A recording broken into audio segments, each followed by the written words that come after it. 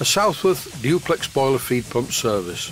This one is part 5. Today I am working on the steam cylinder end of the pump. As shown in the previous episode, the pump is now in 2 halves, and in this state fitting the new O Ring Glands is a simple job.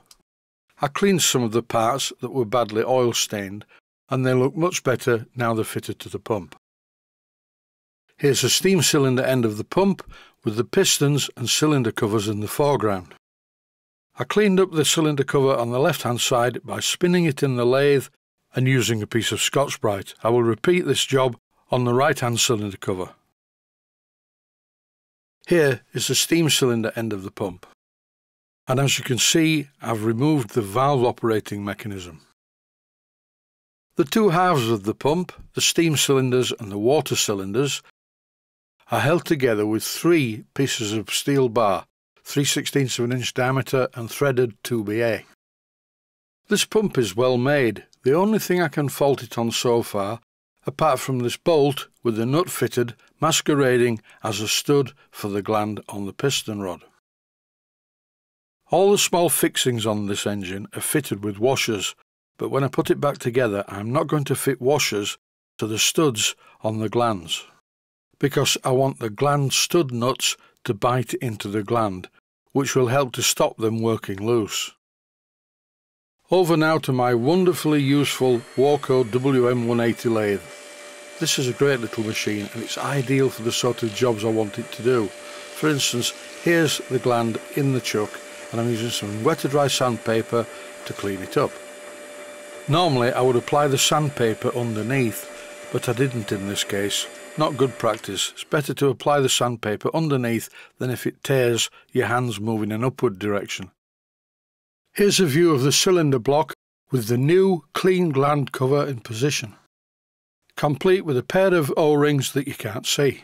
As far as I can see, the problem is that these holes in the glands have been machined a bit too deep.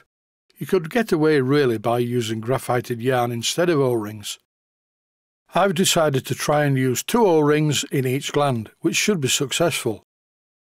This, by the way, is a shot of my very long narrow-nose pliers. These are proving to be a very useful tool in the workshop for manipulating small parts.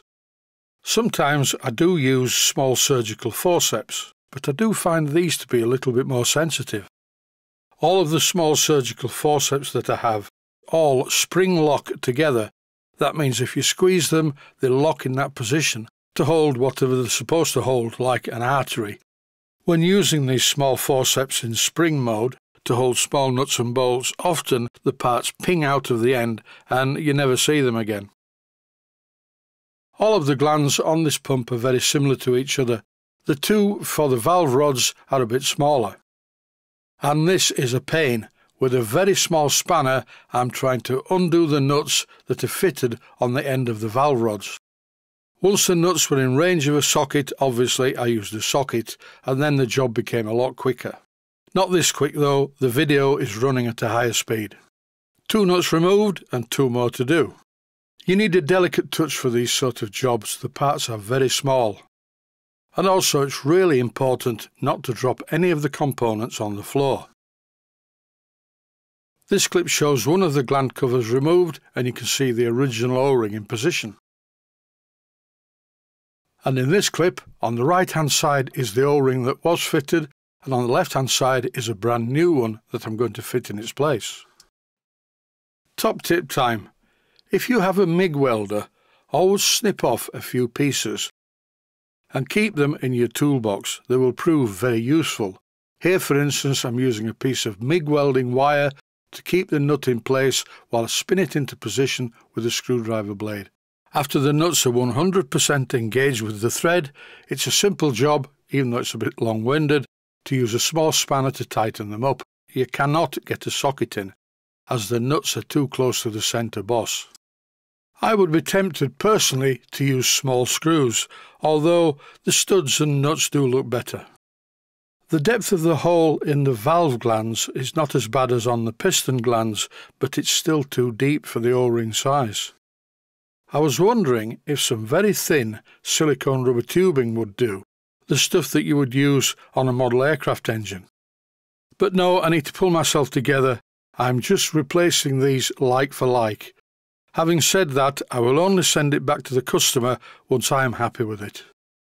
And that will be after much tweaking that's about to come, that I won't show on the video because it takes far too long, and a steam test that I will show as a video. As you can see, the valve operating assemblies are now back in position. Time now, I think, to fit the steam cylinders. First of all, a generous amount of steam oil in the first cylinder, and a generous amount of steam oil around the piston ring because I forgot to do this. This bit is important. You have to make sure that the piston is in the right position. What I did notice was the threads on one of the piston rods are slightly longer, and when I screwed the pistons onto the rods using the circlip pliers as I showed earlier, the left-hand one was fine. Here, using an extension to my screwdriver with a socket on the end, I'm tightening the left-hand lock nut, whilst holding the piston with the circlip pliers. Same procedure for the right-hand piston, plenty of oil on the piston, plenty of oil in the cylinder, and exactly the same process as I've just shown. With one minor exception, as you can see, the piston has gone too far down the thread. So before tightening the lock nut, I need to wind the piston back a little bit so that both of the pistons look more or less exactly the same.